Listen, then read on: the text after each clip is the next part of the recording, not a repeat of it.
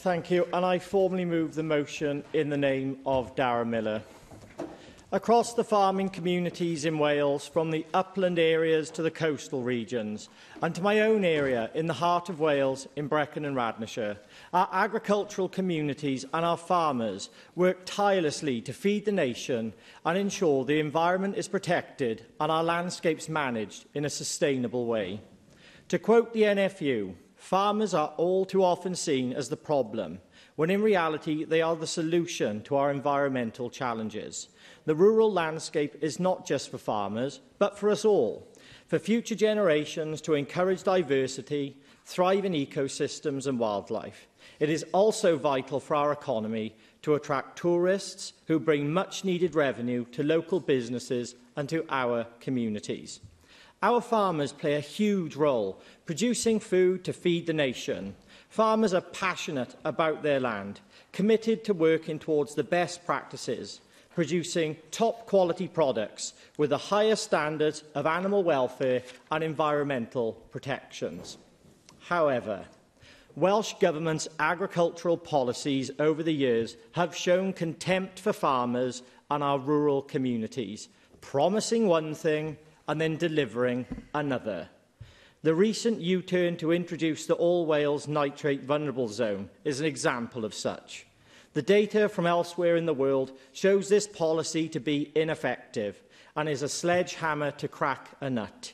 Some areas of Wales have recorded no agricultural pollution incidents in 10 years, yet all farmers are being penalised. There's no interventions at this point. Whilst one pollution, because we hybrid model. Whilst one pollution incident is one too many, a blanket policy is hurting the industry at a time when they need support. The financial package of support provided from the Welsh Government is woefully inadequate, putting large cost burdens onto our farmers in order for them to adapt to these changes. Despite assurances on no less than between 7 and 10 occasions, the Minister assured farmers this blanket approach would not be imposed during the pandemic.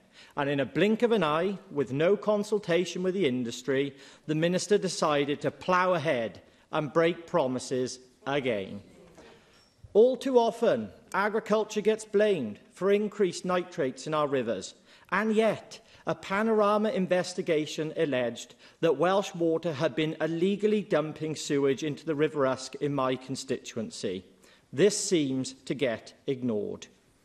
Recent data from Welsh Water itself also suggests in 2020 raw sewage was dumped into Welsh rivers more than 100,000 times for almost 900,000 hours across more than 2,000 water treatment works and sewage outflows.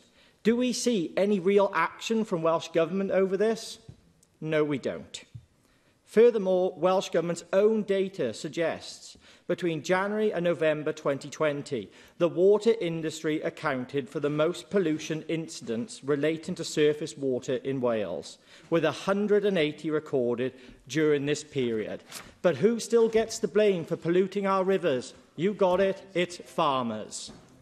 This government claims climate change is a huge issue, and I don't disagree. Who would? But I'm afraid your track record on actually tackling climate change is questionable at best. You purchased an airport at huge cost to the taxpayer, endorsing putting toxic fumes into the atmosphere. And then you went and spent millions of taxpayer money on a road to nowhere and refused to build the M4 relief road, ensuring that every day thousands of cars queue up in traffic jams along the M4, pumping poisonous toxins and carbon dioxide into the atmosphere. Yet again, you say one thing and then you do another.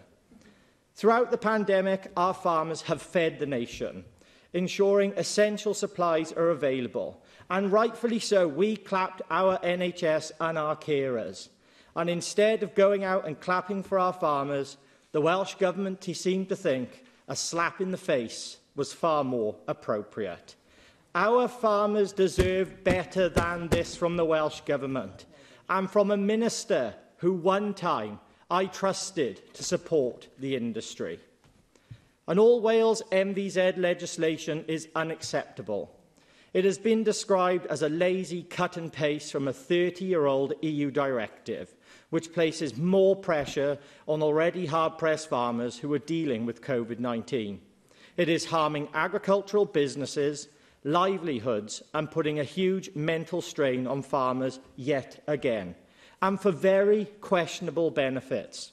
Natural Resources Wales, Welsh Government's own regulator, warned you, and it's proposed in the new water rules, and I quote, "It will have a perverse outcome of making water quality worse, and they may not have sufficient resources to effectively deliver the regulatory inspection regimes associated with the regulations."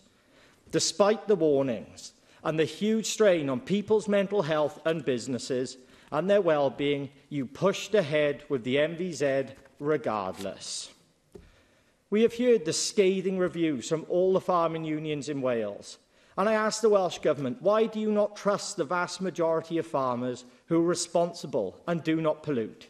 What we need is a policy that is more flexible, evidence-based, and has the support of the industry to address pollution. At a time when the Welsh Government should be working in partnership with our farmers, they slam the door shut on collaboration and instead press ahead with imposing costly plans which are woefully underfunded and could drive a number of farmers out of the industry. We on the Conservative benches urge the Government and other members in this chamber and online to support our motion, to have a review of this draconian legislation. Let's listen to the experts in the industry and let the relevant committee do its work to ensure the best possible legislation is put through this Parliament. So let's all move forward together and ensure our beautiful country not only maintains but improves our high food and environmental standards, working with our farmers and not against them. Diolch.